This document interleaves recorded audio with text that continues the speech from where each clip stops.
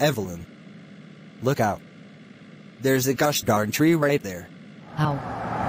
What? What the tail did Kate not tell you about driving and sleeping at the same darn time?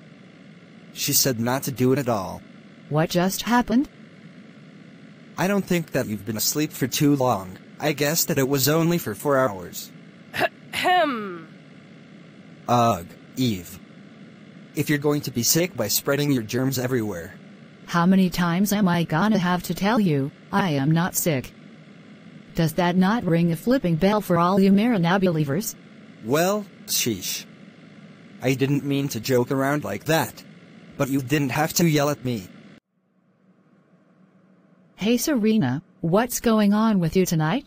Oh, nothing, just looking at some of Matthew's secret information about himself. I mean, he doesn't like when anyone goes into his private crap. But who the heck am I to say that to you? Hold up. Didn't you just see what I just saw? No, all I saw was just a spiral with Matthew in front of it. And saying a bunch of trigger words. What? Why do you think that this is called hypnotism? Sheesh Serena, I didn't know that you were this crazy ever since your first mermaid movie.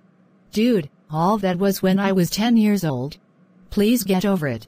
At least I'm not the one who screamed I wanna go to the mall a dozen of times during the film. Wait a second, wasn't that just my cell phone? I don't want my mother calling me right now. Why the heck won't you want your mother texting you? I let Donnie text me all the time. You don't have to worry about me, maybe we should just focus on you. Aha. We finally got you now, you gosh darn robot.